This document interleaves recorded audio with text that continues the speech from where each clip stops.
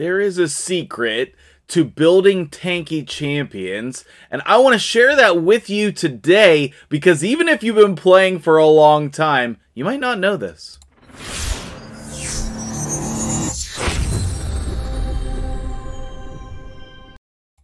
What's up, guys? MtgJedi here. How you doing today?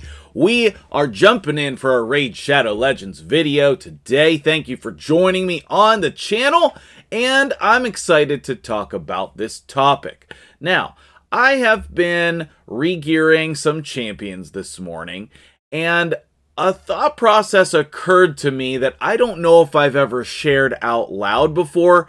It's just something that sort of comes natural to me, but was emphasized this morning in my gearing. So let me tell you what I'm talking about, okay?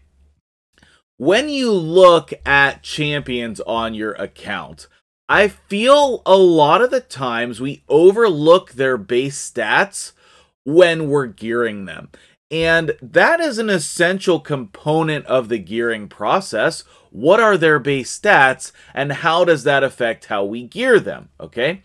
I noticed that on my account, I have a pretty tanky Python, okay? And my gear is not very good, right? And one of the reasons why is because his base stats are really, really good. And this is just now becoming apparent to me how good his stats are in relation to a lot of other champions. 21,000 base HP is rare, okay? If we take a look at like HP-based champions, we don't always get 21,000 base HP even on HP-based champions. Let me show you an example. Okay, Tio is a great example of a support-based champion who does not have as good of stats as our dude Python, right? He's got only 20,000, like maybe 21, you're pretty close there, and then 1,200 defense, okay? If we click over to Python and we take a look at his base stats again, we have 21, 135, and 1299, strictly better. And Tio is regarded as an amazing champion because of his kit. Okay, now if we look at legendary HP-based champions, you are going to get some that have, above where Python's based HP is, but only slightly above, right? The other HP-based champions are going to be, 23, 22. They're going to be right in that same range. So for a support-based champion, really, Python's base stats are amazing, okay? And this was really highlighted for me because of Rio, okay? Now, Rio, if you take a look here, her base stats are not very good. She has a much lower HP, she has a much lower defense, and that makes it a lot more difficult to get the stats we're looking for. And that is going to be true for a lot of support-based champions. Like Lady Kimmy is another example from this faction. She has a little bit higher base HP, which I like, but then her defense is pretty low, so that makes it a little bit harder, but the problem comes in when your HP is a little bit low and your defense is a little bit low. How do you build a champion that's still tanky and survivable? So that's what I want to cover today. I hope that this video will serve you well. And let's jump in to how we're going to do this, okay? So the very first thing that I want to say, and just get out of the way because it's kind of obvious here, we want to be using defense percentage and HP percentage, gloves, and chest. So whenever you are coming into your inventory, probably the most common chest and gloves that you're going to use on your account is going to be HP percent and defense percent. I have 100 pairs equipped right now. Some of them are not great, admittedly. You see some common and uncommon pairs here because my account is still early here. but I wanted to showcase this strategy on this account rather than my main account, okay? So HP percent and defense percent are probably the most important types of gloves and chests that you have on your account. Typically, you want those with speed because that is the main stat you're looking for. And then typically you want those with either HP percent if it's defense percent, or defense percent if it's HP percent. Okay, you want the opposite as the other substat. Sometimes you also want resistance or accuracy, depending on how what your champions are used for. Okay, so if we look at Pythion here, I don't have any resistance or accuracy because I don't really need to build him for that, okay? Now, you did see this accuracy chest on here, and I am building him for that in my build because of Brimstone, okay? Also, just take a look at this. This is one of my best piece of gear on this account. Double speed, accuracy with accuracy. You know, the rest of the substats are not great, but this is a really solid piece for my account where I'm at right now. Okay, so how do you build champions like this that are needing to be built tanky? Okay, well, when you have really good base stats like that, it's easy. Okay, you can just mainly get your things from your main stat here and then your substats. Okay, but when your stats aren't as good is when we need to be a little bit more careful in our gearing process. So let's take a look at my brand new Rio build.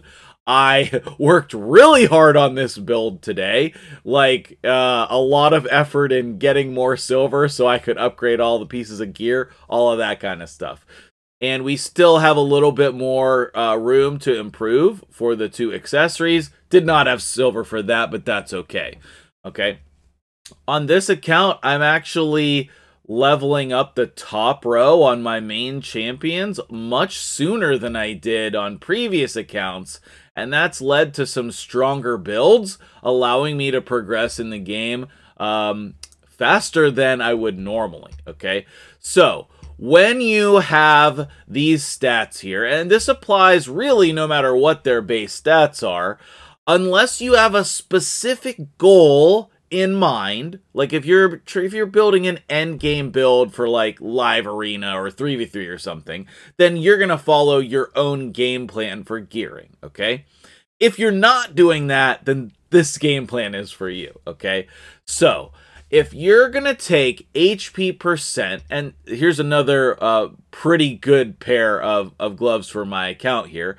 All of the stats are good, right? Rio helps, you know, Rio is good with attack percentage. We also have defense percentage. Those are the highest rolls with the 7s. We have speed and a double hit on accuracy. One of my best pairs of gloves on the account right now. But you can tell that the main stat is HP percent. So that means on the chest piece, I should be going for defense percent. Basically, if you want tanky stats on champions, you need to have one chest that's HP percent or defense percent, and then one pair of gloves that's the opposite. So you want to alternate different stats on the gloves and chest. Okay? Now, here's another really important trick. If your base defense is low, you really want to go for defense on the ring and defense on the amulet. Now, your banner, you're probably going to have to do accuracy on a lot of your support champions because they need to land debuffs, okay? This is a really terrible accuracy banner. It is my only one. So that's the reason why we have it on here. That's an upgrade that I will be looking for immediately as soon as possible, okay? So, that's the key right there, is alternating the gloves and the chest and then finding the other defense stats that you need on your jewelry, okay? Some people might just know this inherently because you've been doing this, but I don't think it's ever been said out loud, and I really wanted to share it with you. So let's see how, well, first of all, what are her total stats? Okay, so we got almost 3K defense and then 52,000 HP. And if you've seen previous videos on the free-to-play account, you can go back and look at Rio's stats, okay? She was like 15,000 HP lower than this, and then maybe 200 or 300 defense higher, okay? A little bit slower, like 5 speed slower, that's not important. But what we were able to do with this build is like cut a couple hundred defense off while adding a ton of HP. Okay, and so you need that balance, especially for your clan boss team, okay? Especially for your clan boss team. You want to shoot for 3K defense and 50K HP on your clan boss champions, unless you have an unkillable team, right? And with Python, our stats are even better than that, right? We have 3.3 and then 47K. So, well, almost basically 48, right? Now, I'm very excited to see what improvements this is going to bring to my clan boss team. So in order to see this in action, let me give you some chests to open here and then some premise on the damage, and we'll wrap up the video from there, okay? So what are we going to get over here? Yes! And, okay, nice, nice. And then from Nightmare, all right, so that's pretty typical. And yes, there we go. Okay, so on Nightmare, I'm averaging 22 to 23 million. Occasionally, I will get 25 million. So with this build and Rio being more tanky, I should, in theory, be able to break my best damage on Nightmare today. So let's take a look at my team. My team is based on the Clover draft that Deadwood Jedi hosted, and I have a full video breakdown on that team and that strategy. I will try to link that at the end of the video if you didn't see it. This is the best team that's not unkillable, the best strategy in my opinion, okay? Right now I have Python in here. He is my damage reduction champion. I do not have an ally protection champion. I tried out Trumbor. He didn't work out as good as Python, so I switched back. We have Apothecary for increased speed, Valerie for the shields, a little bit of healing, and the increased buff duration. We have Venomage for the damage reduction, poisons, decrease attack, and Rio and Venomage do the main damage with our poisons, okay? Now, let's jump in here and see. I'm not going to make you watch the whole run, even though it's not going to be that long. It's still going to be, 5 or 7 minutes or something. But you can see here at the beginning, we're going to put up all of our buffs. We're going to put up some debuffs.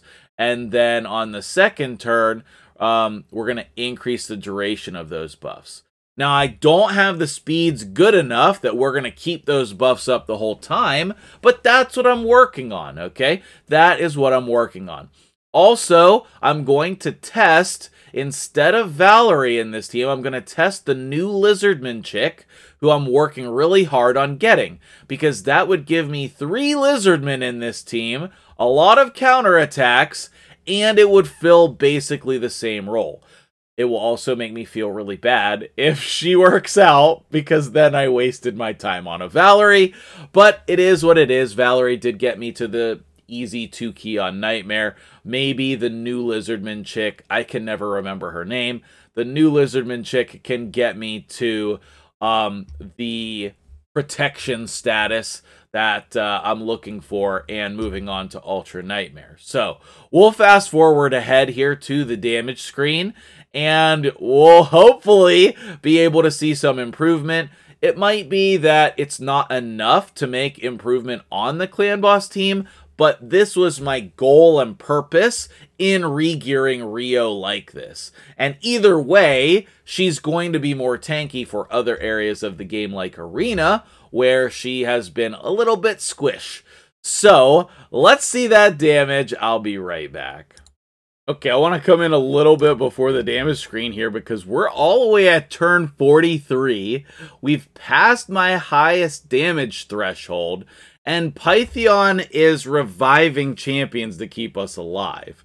Now, we just used that revive there, so we're not going to make it all the way to turn 50, but 28 million damage, now we're cooking. Now we're cooking. So Pythion actually did a big chunk there thanks to his blessing with Brimstone, and then really Rio and Venomage are carrying with the damage, you know, around that same threshold, right? But Apothecary, no slouch over there, 3.5, and Valerie actually doing 2 million damage. So we might be much better off with the new Lizardman chick in Valerie's spot because she'll get a lot of counterattacks due to the fact that we have those Lizardmen on our team.